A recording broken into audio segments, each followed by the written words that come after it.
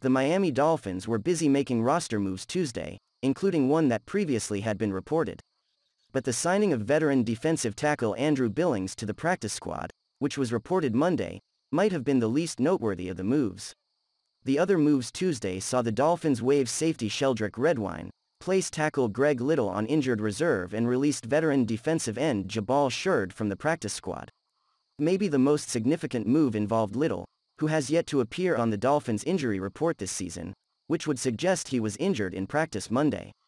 Little has been a mystery for the Dolphins because he has yet to be active for any game in 2021 despite the fact the Dolphins acquired the former Carolina Panthers' second-round pick in a trade for a late-round draft pick in August. Little landing on injured reserve leaves the Dolphins with 8 offensive linemen on the active roster: Jesse Davis, Robert Hunt, Austin Reiter, Austin Jackson, Liam Eichenberg, Cameron Tom, Robert Jones and Solomon Kindley. Redwine's stay in Miami proved to be both highly disappointing and short for the former University of Miami player.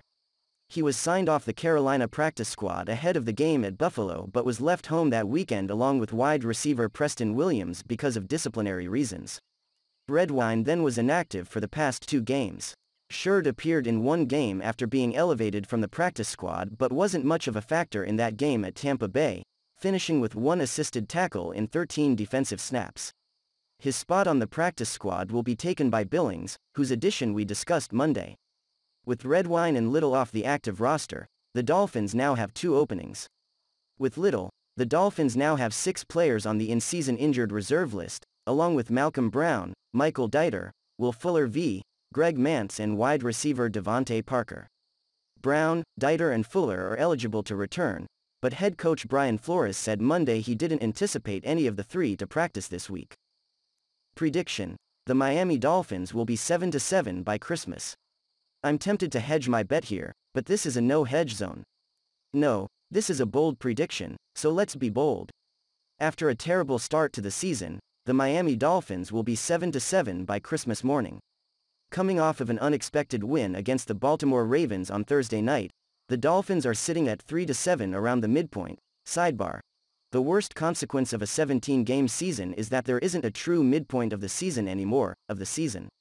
So is it absolutely ridiculous to think that this team could pull off a 5-0 stretch after going 2-7? Probably, but we're going there anyway. The defense balled out against the Ravens. This year's rookie class is looking pretty amazing. Jalen Waddle is on pace to break the rookie receptions record on a terrible offense. Jalen Phillips is ranked 2nd among rookie edge rushers even though he hasn't even seen the field that much. Javon Holland should be in the DROY discussion with how well he is playing. Tua Tagovailoa is starting this week against the Jets, who are a mess. Even more of a mess than the usual Jets mess. Whether it's Mike, first overall pick, White, who threw 4 interceptions this week, or Zach Wilson coming off an injury, the defense has a real shot at building some more momentum this week. In Week 14 the Dolphins have the Panthers and Cam Newton, who 2 weeks ago was sitting on the couch watching football and is now presumed to be their starter. I'm not sure why the general consensus among the talking heads seems to be that Cam is going to be 2015 MVP Cam, but I don't see him just slotting into this Panthers offense as the starter without any issues. This one isn't an easy matchup, but it's definitely a winnable matchup. Next up is Danny Dimes and the New York Football Giants, who currently sit at the bottom of their division at 3-6. They've been decimated by injuries and bad quarterback play all season. Another very winnable game. And then on December 19th, the Finns have the Jets again. Those divisional matchups are always a bit of a toss-up and you can usually throw the records out, but in the spirit of positivity, that's another very winnable game for Miami.